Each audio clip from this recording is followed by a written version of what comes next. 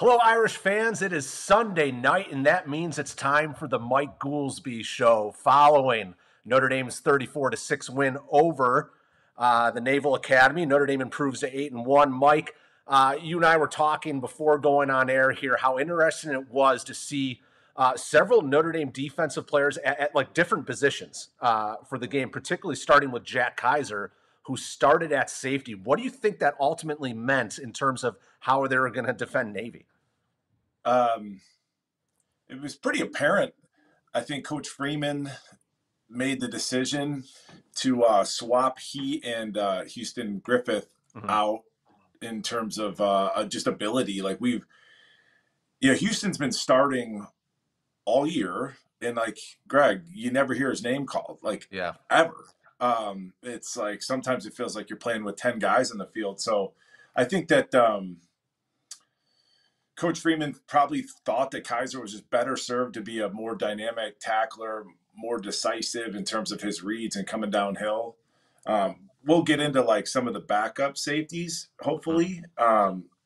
Xavier Watts showed really, really, really well at the end of the game, as did a lot of young players. But, going into the game, I watched your and Tim's show last night. You guys did a bang-out job. You guys are doing a good job. Thank you. Yeah, and one of the first things, like your takeaway, Greg, from the game was that was a boring game, in particular the first half. So when you do these shows and you're trying to provide some content for folks, it's like, gosh, you have to go through with a fine-tooth comb sometimes to try and find some talking points. And one of those talking points was going to be the usage of Coach Freeman's personnel. Yeah. They primarily played out of – they played in like a 4-4, and they played out of like a 5-2/3-4, depending on how you want to slice it. So, and yeah, there was a lot of moving parts and a lot of toys for him to play with. I know you beat in Omaha. You have a heightened familiarity with Xavier Watts, and I agree with you. The game seemed boring. We both rewatched it today, and it was still boring until the second half. And you saw some of these new guys come in, and I think one of the guys that really I'm so excited to see maybe get more playing time down the road is Xavier Watts. What do you think about him? Yeah, so I got a chance to see him on two separate occasions in like a 7-on-7 type environment. Yeah. Before he took off for South Bend. And, my scouting report on him was like he wasn't a burner in terms of just flat out speed, but he was a really good football player, great body control and really good hands, ran good routes. So he may have found a home, put it that way, on the defensive side of the ball. He seems too small-ish to me to play the rover position. Yeah. I'm sure that time that he spent there just gave him a better understanding of the defense as a whole. But, I think it was his first tackle. Like, he came downhill, made a great tackle, and just like looked the part. And he's a really quiet kid, from what I understand. I met his father once, actually, too. But he's a really quiet kid, and I think he takes football really seriously, Greg. And there's another play, maybe his fourth or fifth snap of the game. They were in like they had twins outside, the slot receiver cracked back, and Xavier ran into it like full speed. And as any coach, and we've all heard this, but like as any coach would say, like if you're going to make a mistake, make it aggressively. And not that he made a mistake, but he was like, hey, if I screw up, I'm going to screw up going 100 miles an hour. And sometimes that's what playing defense is about. So it'll be interesting. And I mean, we could talk about the Houston Griffin like scenario, and that, he kind of left school and they kind of came back, and that's we'll call it drama, Greg, but like to kind of create that like preseason type drama and to not show up and to not show out thus far in the season kind of makes him look like an ass. And then when a kid that comes in and hasn't even played the positions full time this season comes in and looks better, it's just not a good look for Houston. Yeah, and we talked about, I mean, what tape would he have shown other colleges of like highlights or exceptional play he had at Notre Dame? And I agree with you. Like, he just isn't a guy who you see flash a lot during the course of games. And so, I'm just thinking, I'm talking about, Greg. I'm glad he's back because they need the bodies at that position, but like, Well, maybe you go back to I don't know all the particulars of the transfer portal, but maybe a a prospect, not like we're jumping to saying he's going to transfer or something, but maybe you go off of his high school rankings. But I was forced to play inside linebacker, but like the dream position for most defensive players is a safety position. I mean, you get to do it all: run support, play coverage, blitz, and you just haven't heard his name called. So that's why we saw the switch with Kaiser playing center field. When they played that 4-4 front, Jack was playing center field, and then when they went to that kind of 5-2/3-4 look, they had I think they had Pryor. What I have in my notes, they had they had Houston and Kaiser playing like deep halves in that 5-2. So I thought it was interesting in terms of like the interchangeability and Coach Freeman and those toys again that he had to play with. I thought they maybe could have moved, Jack to like an outside linebacker and put Isaiah Pryor as that free safety.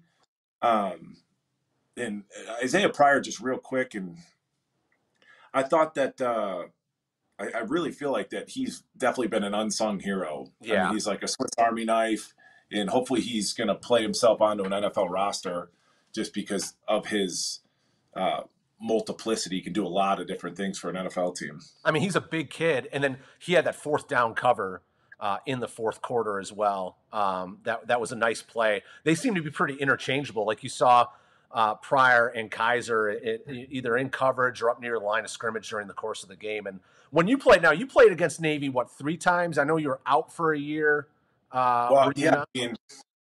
So back then, Greg.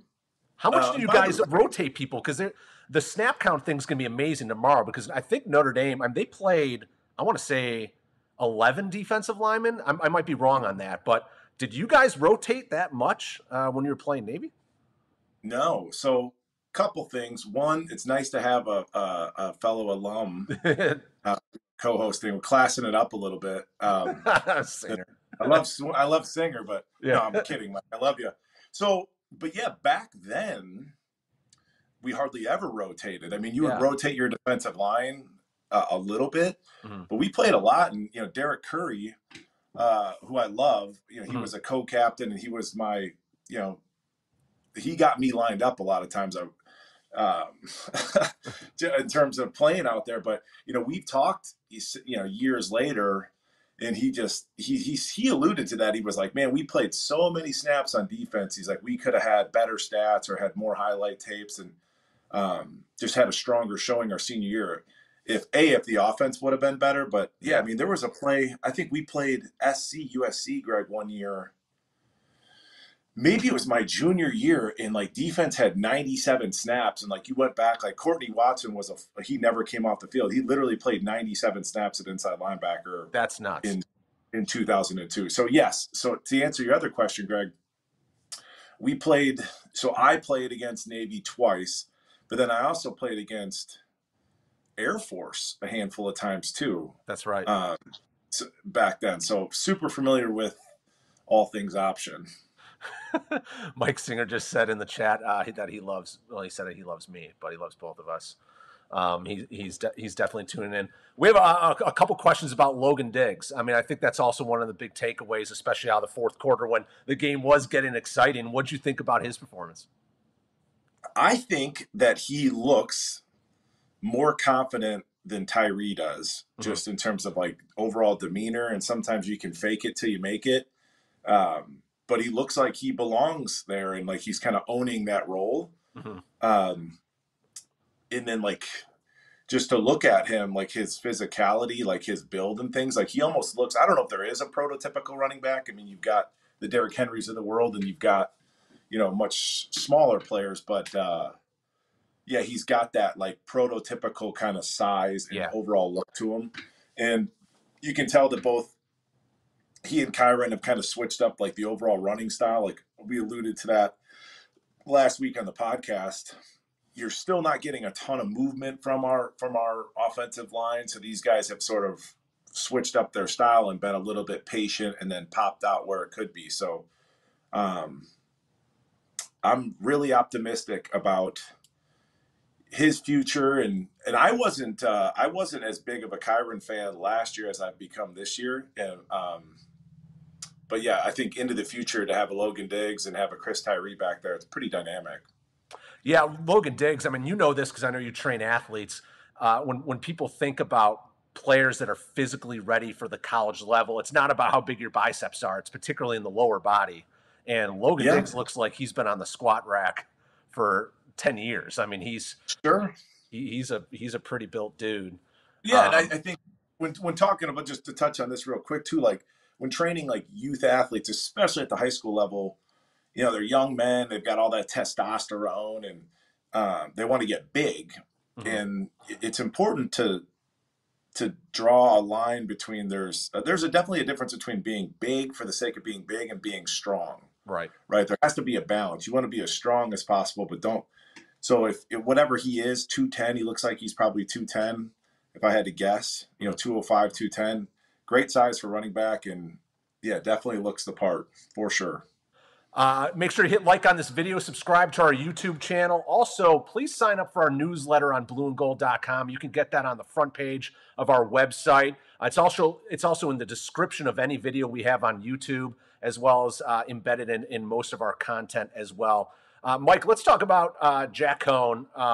You know, I understand Todd Swarz's point here. I mean, it seems every game we come out of, there's a contingent of Notre Dame fans who either want to see exclusively Tyler Buchner, they want to think about the future and play more of Tyler Buchner, but you can't argue with Jack Coan's numbers. I do see where you want him to do things better, but at the end of the day, they're 8-1, and he's putting up the numbers you see here.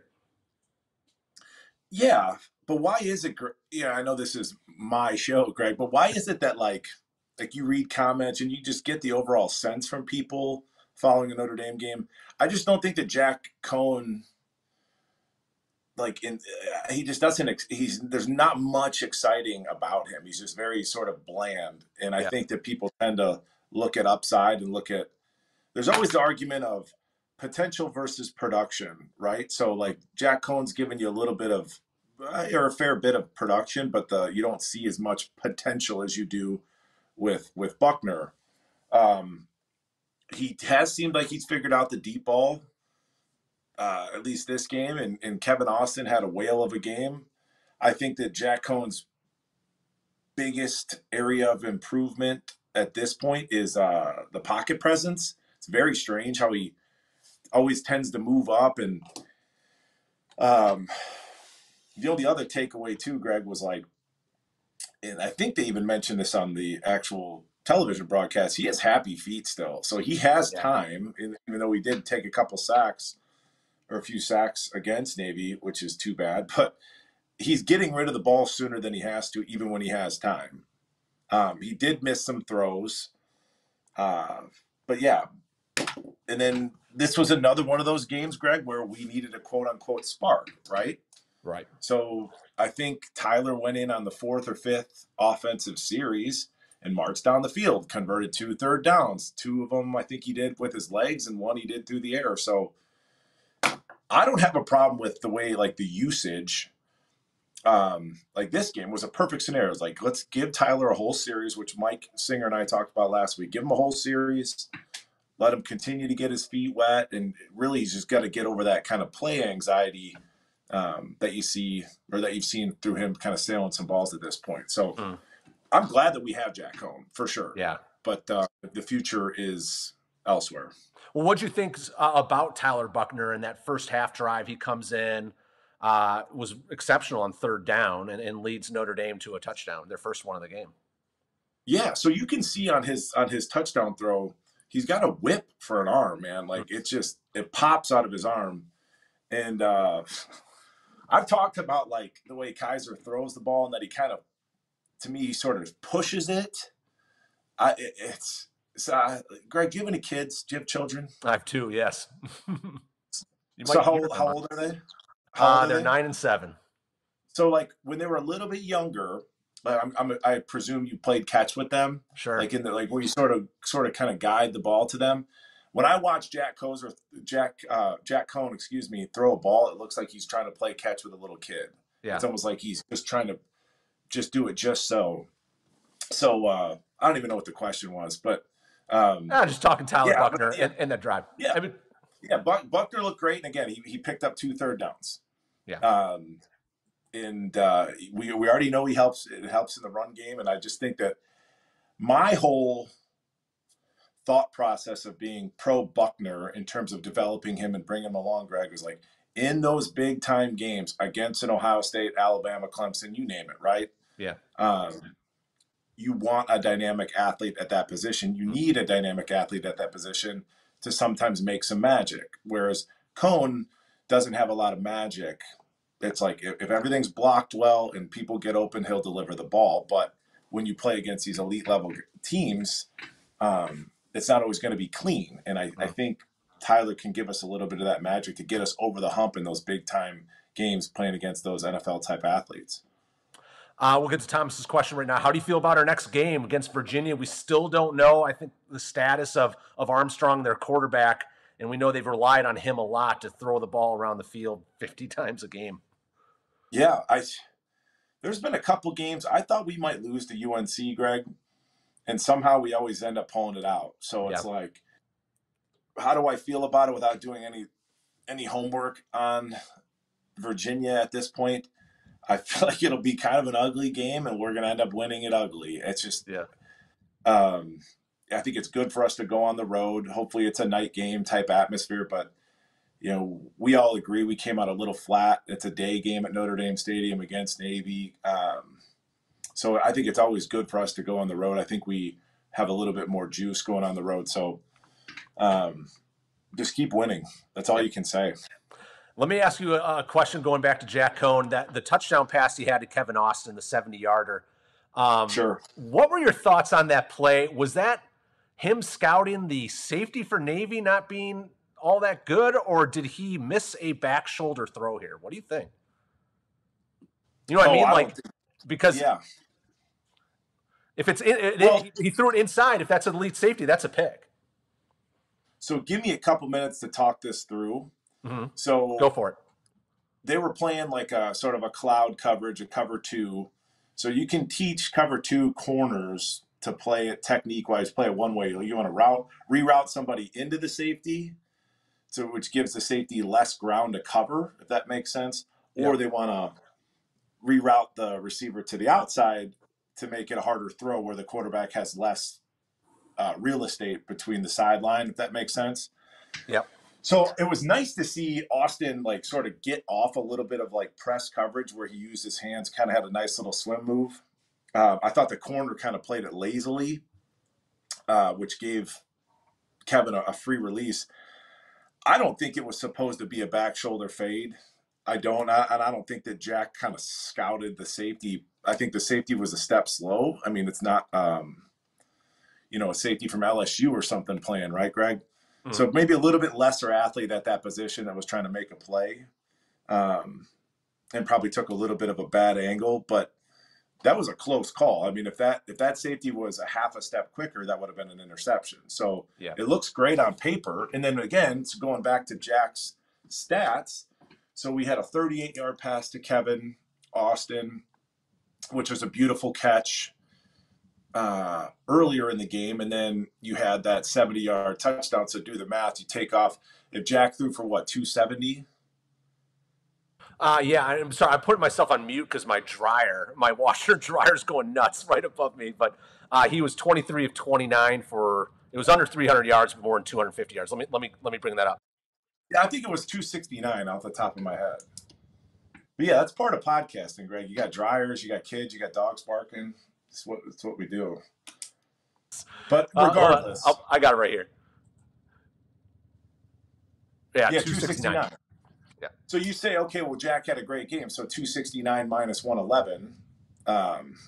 You can kind of do the math. I can't. I'm no good with numbers, but that was 2 chunk plays that we love to see. But I guess it maybe makes Jack's performance on paper a little bit less spectacular. But it's really, really, really, really nice to see Kevin Austin start making some plays and putting some of that God-given ability to work. I was ecstatic for him because he is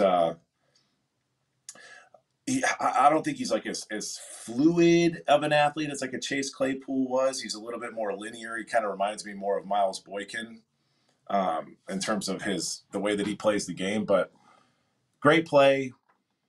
If Tyler Buckner had thrown that ball, Greg, it might have got there a split second earlier. It might not have been as close of a call, in my estimation.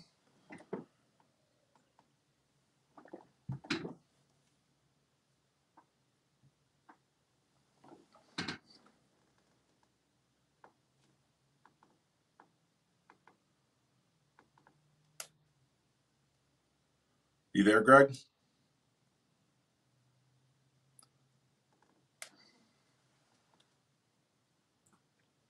Sorry there. My washer and dryer just stopped. I'm sorry. It was nuts. Oh, I can't hear it on. Yeah, we can't hear it on our end. On my Okay, end, good, anyway. good. Want to ask you about Kurt Heinisch. 10 tackles on the night or on the day. He's just. I'm so happy for the guy. He got the game ball.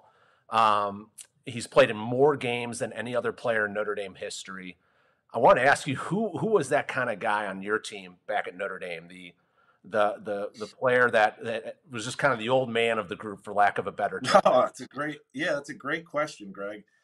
And I echo your sentiments in regards to Kurt for sure. And he's played against this offensive system so many times. It's like you'd almost be like a GA almost on the field or another coach on the field. But our version of that, I would have to say it would have been Kyle Budensack. Yeah. Who was probably the least heralded recruit in my recruiting class, a 3-star type kid, ended up being the second kid in our class to actually play. Matt Lavecchio played as a true freshman as a quarterback, but Kyle was a strong side defensive end starter for like 3.5 years.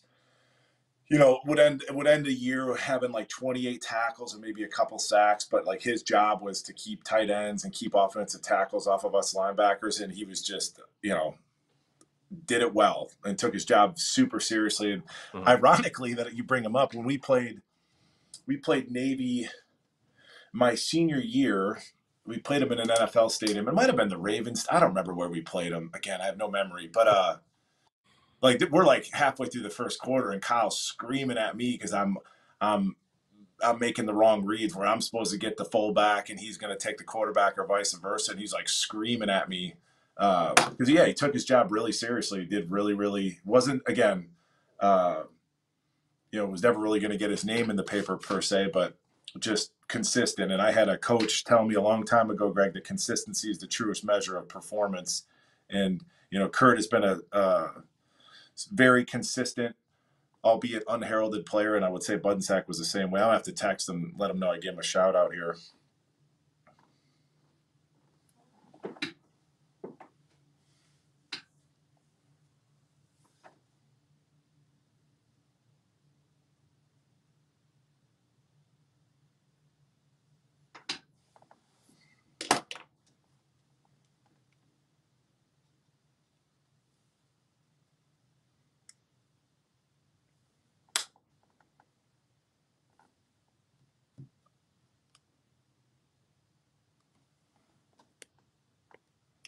I can't hear you, Greg. I'm sorry, dude. Oh, there you go. I keep messing. Now I hear you. I'm sorry, everyone. I've had to keep putting myself on mute because of noise here. Jamie McNeil asked, does Austin need to return next year to polish up his game and do better in the NFL draft? Kevin Absolutely. Yeah. No question. Yeah. And again, you're looking for consistency. So he's shown flashes of being great, but I would think another year, and hell, we need him back based off our receiver numbers. So I think that I don't even think it'll be a question in his mind. If it is a question in his mind, I think that Coach Kelly and staff can make a really honest appeal to him and say, listen, dude, you're going to be the guy, right? Right. Based off the youth behind him. And the receiver group, that's another topic that's a worry here going the last 3 weeks of the season is with Avery Davis, and we don't know the extent of his injury, but they're down to 5 scholarship wide receivers, one of which has not played yet, Jaden Thomas. And, Kevin Austin I mean, he's going to have to step up big time. They can't afford another injury there. They might have to go to like a Chris Salerno, who's a walk-on. Who knows? But yes. Well, I would say like, and this is me trying to peel things back a little bit. So with a player like Kevin Austin, where the ability is fairly obvious to all of us, like, man, the kid's got the size, the length, looks the part, long strider, borderline suspect hands at times. But I think confidence might be a bit of an issue, or was a bit of an issue with Kevin Austin. So keeping with that, Greg, like when you're thrust into being the guy, and really there's, based off the depth chart, there's zero chance I'm coming out of the game, even if I drop 2 balls. Sometimes with a guy that's struggling with confidence, that's what they need, is like, okay, I'm not going to get sat down. I'm not going to get screamed at. Like, I have to go produce. So I would think that you would start to see Kevin Austin's kind of star continue to rise based off of that. So you can put all the nerves, I'm not getting rotated out, like I'm the guy now, and watch and see what happens. I'm excited for him. Yeah, they're going to get a lot of opportunity, I think, starting next week to catch the ball. Virginia's been giving up a ton of yardage and a ton of points, particularly through the air. I think a lot of people saw that game against North Carolina a couple weeks ago.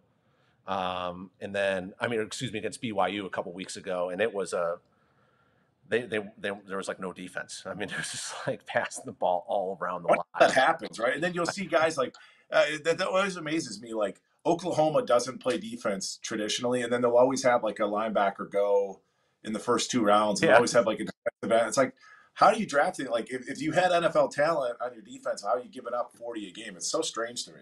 Yeah, it's another thing, kind of a side topic you and I talked about. I laughed at this question. I think you were maybe asking kind of tongue in cheek, but you're like, what is Brian Polling's obsession with playing walk-ons as punt returners? Because we just brought up the fact that Chris Salerno might be pressed into action at wide receiver as a walk-on. Yeah, I don't get it personally. Now, granted, I also don't get having your best player on offense in Kyron back there either. Right? I don't get it. So I know there's a trust factor and all that.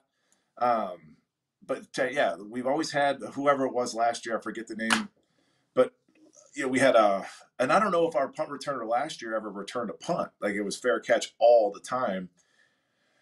And this goes back to, like, I'm picturing a big time game. We're playing, well, it's hypothetically, Greg, we're playing Alabama in the Final Four, right?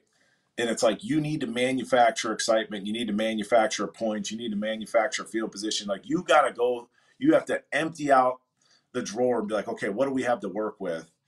And it's just, to me, it's just a missed opportunity to put a dynamic or a more dynamic athlete back there. I mean, it makes you feel good and all that, but put them on kickoff team versus having to be your kick returner. I just feel like it's a waste. I really do. Right. Also, hang on.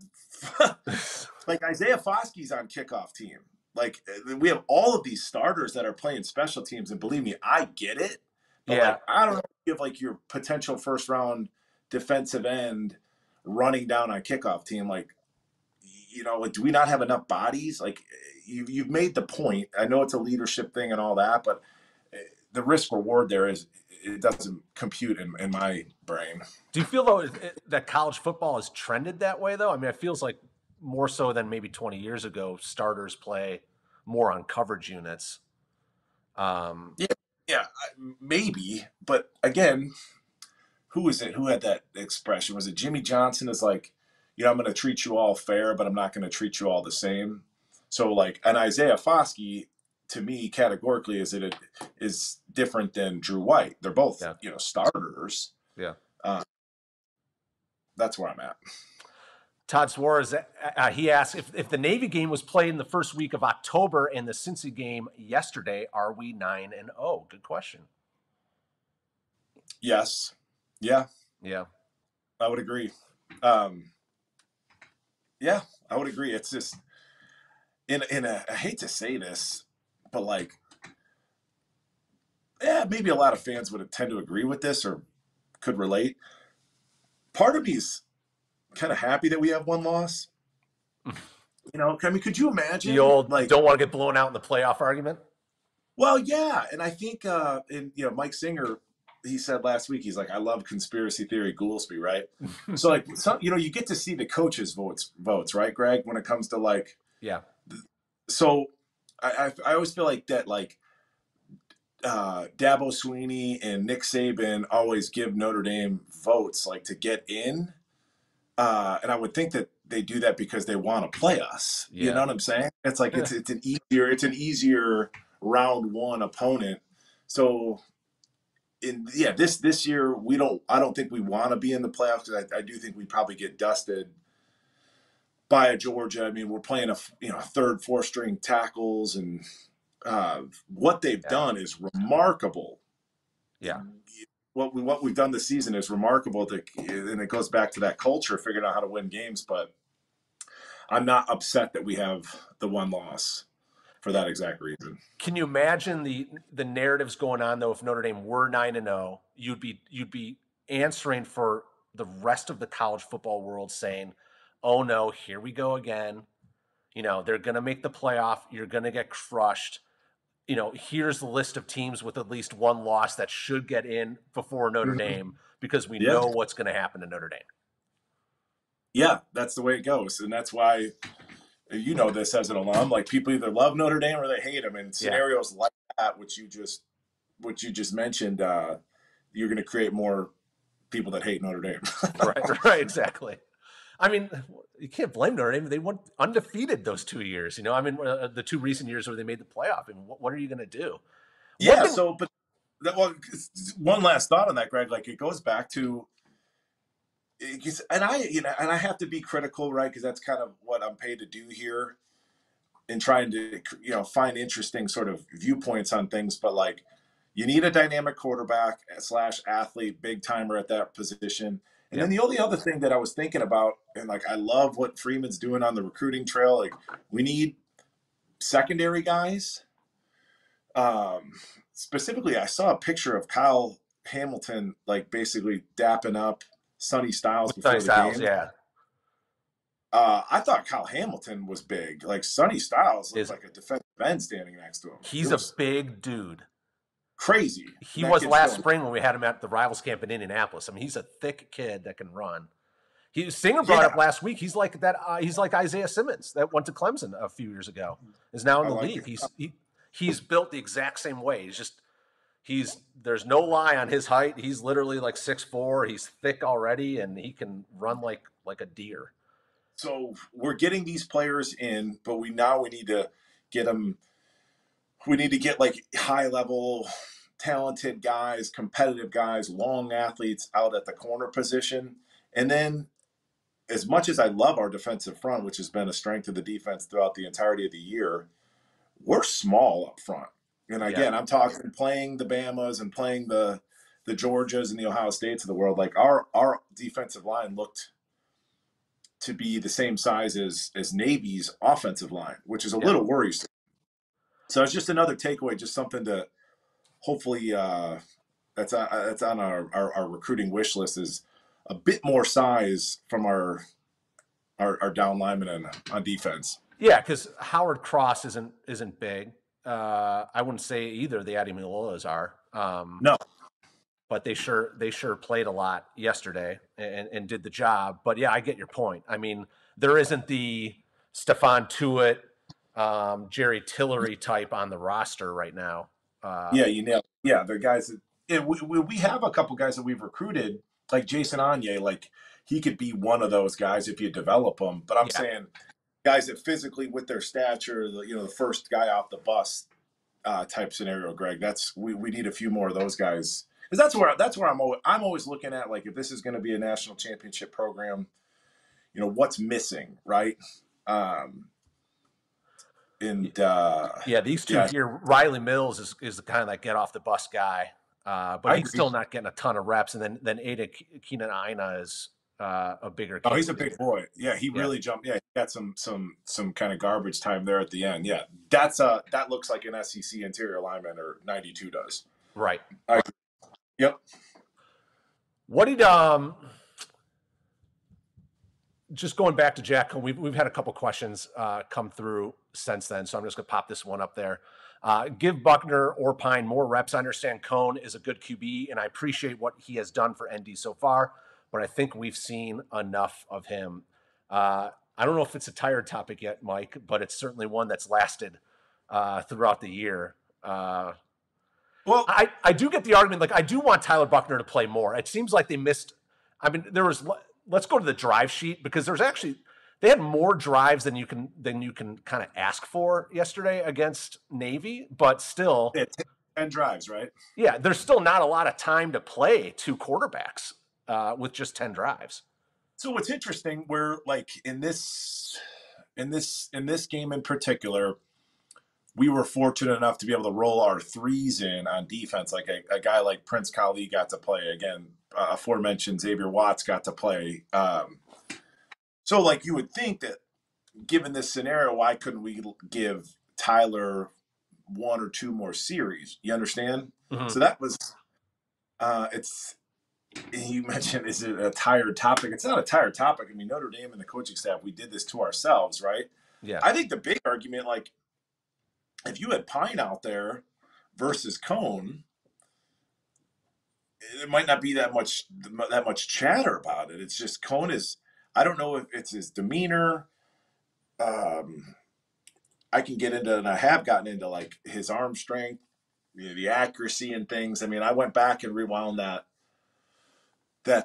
first deep ball that he threw out to Austin, and I think it was like a 38-yard throw, and to me, that's about the max that you're going to get out of Jack's ability to accurately throw the ball downfield. Yeah. So that being said, it still was nice to see and nice to get that connection. But that's why I don't know. I just feel like you'd have to do a survey of Notre Dame fans across the board. But what is it that irks people about Jack Cone? Is it, again, his demeanor, his approach to the game? He's just kind of very stoic. I really don't know what it is, but I just think he's uninspiring. Is really what, like, we know what we have, and everybody wants to play with that shiny new toy, and we keep getting it taken away from us in Tyler. Yeah, I think we both agree that we're glad Notre Dame has him. I mean, I don't know if they're 8-1, and to D-Rock Irish's point, what can you complain about? I just think Notre Dame fans now are acutely aware of what you mentioned earlier. Like, for Notre Dame to compete with Alabama or Georgia, their quarterback has to be awesome. You look at who Alabama's lost to over the past few years. I mean, I'm just thinking off the top of my head, Johnny Manziel, Trevor Lawrence. I think when they lost to Ole Miss maybe 4 or 5 years ago, it might have been Jevin Sneed. So not a Heisman winner, but you know what I mean? Like for Notre Dame to do that sort of thing where you beat an Alabama, you need a crazy good quarterback. And I think Notre Dame fans, like I said, are aware of that now. And Jack Cone is not that, although I think he's done very admirably so far this year. Yeah, he's more of a throwback type player. And then like I said, but there's still, for as much experience as he has, like the happy feet that we saw this last game, and that, like, bro, you have 4 seconds, 5 seconds to throw the ball some of these times. Mm-hmm. And then, like, he's like 1,000, 1,000, he just gets rid of it, or he scurries up in the pocket and sacks himself. Stuff like that's just, you're not getting the upside of Buckner, and then you're still getting these stupid kind of like mistakes. Anytime he leaves the pocket, like, he drifts away, and then, like, he's just going to throw the ball away. Whereas, like, if that was a rep with Tyler, he might be able to make something happen. And people see that, I mean, my father texted me during the game. He's like, this is a shit show. He's like, pick a quarterback already. It's like, even he's upset. I mean, he's a huge Notre Dame fan. Even he's upset. Like, figure this out, guys. So, and the sad part is that Pine, that's the saddest part. I mean, we're gonna get to see enough Tyler Buckner, or see more of Tyler into the future. And Drew Pine's really it's kind of sad, right? Because when he was called upon, he did really, really well, and then he's just put him back on the shelf. So that's the bummer in this scenario to me. True comment here from PJ Mac 550355. It was like Alabama's loss came to a Heisman Trophy candidate. That's correct, but I think just overall, I mean, particularly when Notre Dame has played those teams in the playoffs. They go into those games down 21 because of the difference at the quarterback position. They brought, I love Ian Book, but they brought him against Trevor Lawrence. And they brought him, I guess Mac Jones, he was ended up being a first-round draft pick, but there you go. Yeah. Well, PJ Mack, forgive us for having an opinion, but outliers don't prove your argument. Just in general. Yeah. So that'd be a bit of an outlier, but we're talking about big time scenarios, big time matchups, those high energy SEC games. You're playing against NFL type athletes on the opposition, and you need a bit of magic. And I think Tyler's got a lot of it. I know you're a defense guy, but the offensive line has probably been the second most talked about topic for Notre Dame this year. Just what are your thoughts on how Joe Alt has been doing? And the future and the development with Blake Fisher, who looks like he's walking around pretty well on the sidelines, right? Yeah, so I'm gonna go back to my buddy Kyle Budensack that I just mentioned. So Kyle, probably as a whatever he is, 39, 40 years old now, probably walks around at 220, 225, 230. That's his normal walk around weight, whereas he had to get up to 270 to play strong side defensive end. And this poor kid, Greg, would eat constantly. He'd be stuffed and he'd be laying on the floor eating pretzels, just trying to get as much food into his system so he could maintain that weight. Yeah. So what Joe Alt has done over the last 12, 14, 16 months to go from being a 240 pound ish tight end to being a close to 300 pounder, and to maintain that weight while being a full-time starter as a true freshman with the course load and all of that stuff is beyond remarkable. It truly is. And I said kind of tongue in cheek earlier in the season, when the offensive line started to turn around, Greg, maybe Joe Alt is your midseason MVP, legitimately. Blake Fisher, he might be better suited as a right tackle just because I don't think that he has the athleticism and the feet that Alt does.